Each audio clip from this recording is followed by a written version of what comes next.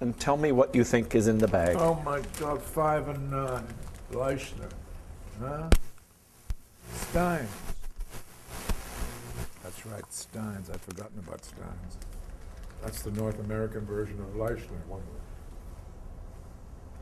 Oh my God, 5 and 9. Well, can we stop and we can make up? No. So, do you remember where the 5? Do you remember where the 5 and 9 goes?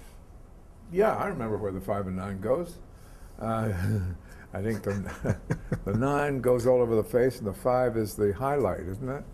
Or is it the yeah, highlighting the cheekbones. And, I always lost my. Whenever I went, I never carried my makeup with me as a young actor.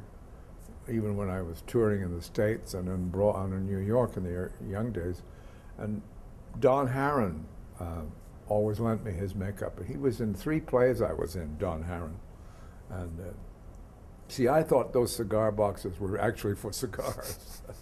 And I wasn't going to go around carrying tacky old cigar boxes. Please, person of my stature.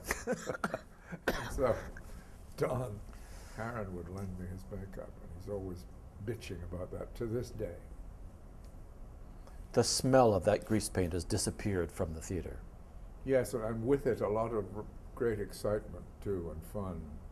When the theater was revered, it's sort of put up with now, the theater. But people like, I guess, old-fashioned people like me are determined to try to keep it alive as much as we can. I watched Douglas Campbell put on his 5 and 9 once, and the vigor with which it was rubbed in, and the vigor was in one. And then, of course, at the end of the performance, all the cream that went over the face to take it all off again. Oh, yeah. Oh, That's yeah. all disappeared from the theater. Yes. Thank God, actually. It was just awful. I think now we realize that we have now things just to shade, unless you're playing a totally wild kind of creature that needs to have false noses and all sorts of sunken eyes and stuff. Then you have to apply the old-fashioned stuff. But now it's much healthier. It doesn't come on so thick. And I remember that's why I resisted it, even as a young actor, because it would just pour off your face in the middle of a performance. Your nose would start, the false nose would start to disintegrate like an Edgar Allan Poe story of Mr. Valdemar disintegrating slowly. Your false nose in Cyrano was made of? Latex. Those were the days of, latex. Dick Smith was a very famous makeup man in New York, and he started that latex fad, I think. He made my nose for Cyrano. So was it hollow, or was it a? Yes, it was hollow. It was hollow. So it was lightweight, beautifully lightweight. And you could whack it, and it would just go. Yeah.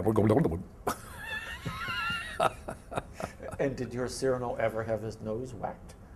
No, I wouldn't allow anyone near my nose. Thank you. And although so you could secure it very well because there was no weight attached. You never used mortician's wax? I think I did once, yeah.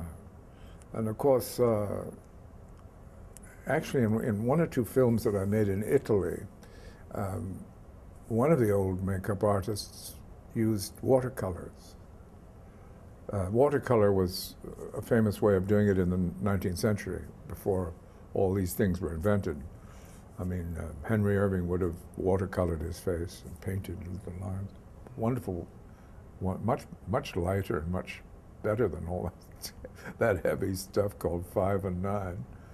And suddenly I came upon this wonderful makeup artist called Otello, his name was, can you believe it, who used watercolor. And when I played the Duke of Wellington in Waterloo, which we made in 1970 in Russia, he was my makeup man, and he painted it all on.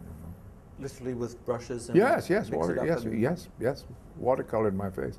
Fabulous.